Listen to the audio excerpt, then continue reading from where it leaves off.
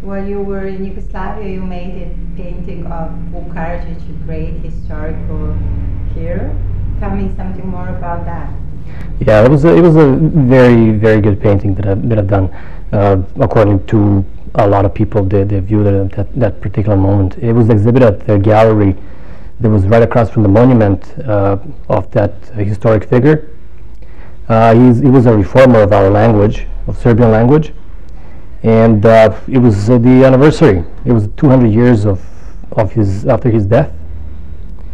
The painting was very unusual. It was not an ordinary realistic portrait. It was more of a surreal portrait because the figure from the 16th, 17th century was wearing dark sunglasses and a leather jacket with buttons, more of a punk type, and brought a lot of attention to the gallery. There was people trying to close it down, people talking on the radio against me, telling everybody that I should be sued, that I should be kicked out of the country, and it was pretty cool. You painted a portrait of the Prime Minister of Canada. How did you come on that idea? Well, it was just something that was bound to happen, I guess.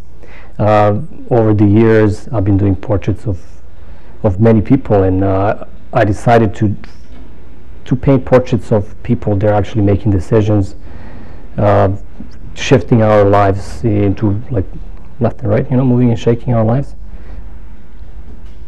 It was an extraordinary decision, I think. Have you painted other politicians as well? Other politicians? Yeah. I painted other provincial premiers, leaders of some political parties, and also this painting here, Fidel Castro, portrait of Fidel Castro, which is called Castro versus USA. What are you going to do with his portrait? Try to sell it or just exhibit? Well, I'm trying to make a point. I spoke to Cuban ambassador Bienvenido Garcia, and he's trying to set up an appointment with me and Castro to go and present the painting publicly, formally. So we'll see what's going to happen with this. Tell me a little about this painting. Oh, this painting here? Yeah, I've done it 2 years ago and 3 years ago. Yeah. And the name of the painting is Billy Crystal as a dog. Oh. I watched one of his movies, and I think he's a horrible actor. Tell you the truth. So I had to paint him like this. He had this movie with some cows. He was running after a cow throughout the movie, and this is the impact that he made on me. So I guess I had to react in a way. This one here is a landscape. The thing about this painting is that it's been done. It started as writing, as a very automatic writing. The entire background was filled up with text in different colors, and then I started painting and adding color to it, adding landscapes, adding air, water, the 4 elements. Yeah. So you use all technique in that one. Yeah.